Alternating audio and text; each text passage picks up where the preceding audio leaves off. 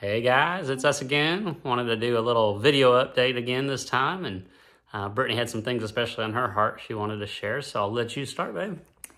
We just wanted to share just how thankful we are for each of you. All the cards have been amazing. I'm still reading them a little bit each day, working through my big stack. The videos that you send, the texts that you send that might take me a little while to read, or I might just heart on some days when I'm a little overwhelmed with everything. Those just mean the world. And they're part of what's helping get through this tough situation. And we just want you to know, don't underestimate how God's working through each of you to bless us on this journey. We're just so thankful for you. And my personal prayer is just that God would continue to strengthen me and work through this situation. I know that all things work together for the good to those who love him, and I know he has a plan through this. And I just pray that somebody would see the light of Jesus through it, and through me, and through our family, and through this tough situation. So just thank you guys. And in the days coming, I look forward to sharing more of what this journey of having a stroke has been like. Just the different feelings, and literal feelings, and emotional feelings, and what it's been like, and just some things to share what it's been, and how this has impacted our lives. So maybe down the road it might help somebody else along the way. Yeah, well said, baby.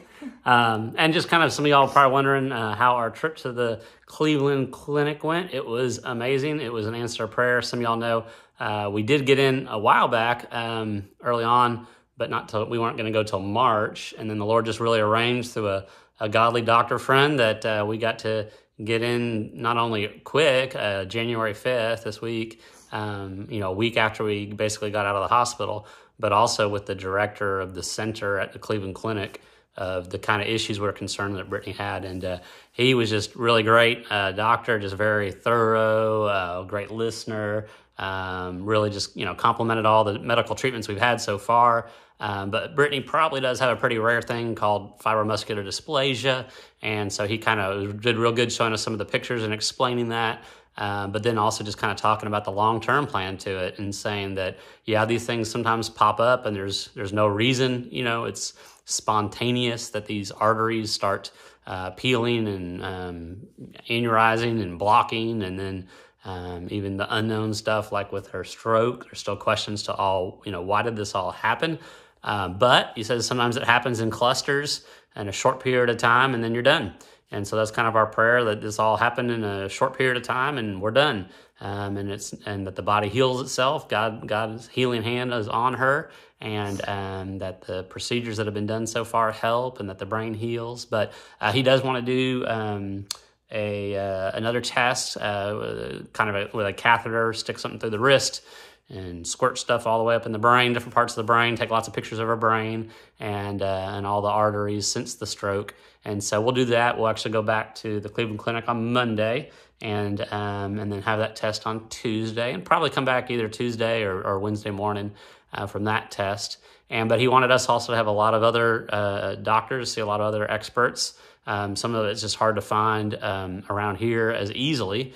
And so it's just a God thing. We were actually on Friday getting ready to leave the Cleveland Clinic and trying to line up some of these appointments he had wanted us to take, and we're in Panera eating, and suddenly one of those appointments popped up, like we could go in 45 minutes and do it. And so we're like, all right. So we went and saw a genetic counselor, and already went through 15-20% of situations like Brittany's have a genetic reason for it. And so we were able to see a genetic counselor right away, 45 minutes later, right after lunch. And so that was a blessing, and got that process started. And we'll go back to the Cleveland Clinic, not just this next week, but again in another month. And we'll see at least 3 or 4 more doctors and have some more tests. Basically, they'll scan her from head to toe. Her blood vessels, her arteries, for some reason, are fragile, and probably fibromuscular dysplasia. And so they just want to check all of them really thoroughly. And it's the kind of thing we'll go back probably at least once a year But initially, we need to go up and do a lot of tests this year. So we'll go back at the beginning of February for that, and maybe a few more exams here and there. But we're just really thankful. Big answer to y'all's prayers. Safe travel. Got to see snow. Brittany did good in the road trip, all things considered. Columbus, Ohio, rush hour was both ways, was a little hard, but she did good. And so we're just thankful for safe travels and appreciate prayers for safe travels this next week, for the testing this next week at the Cleveland Clinic, just to be, again, real thorough. If there's something that's serious that needs to be seen, that he sees it.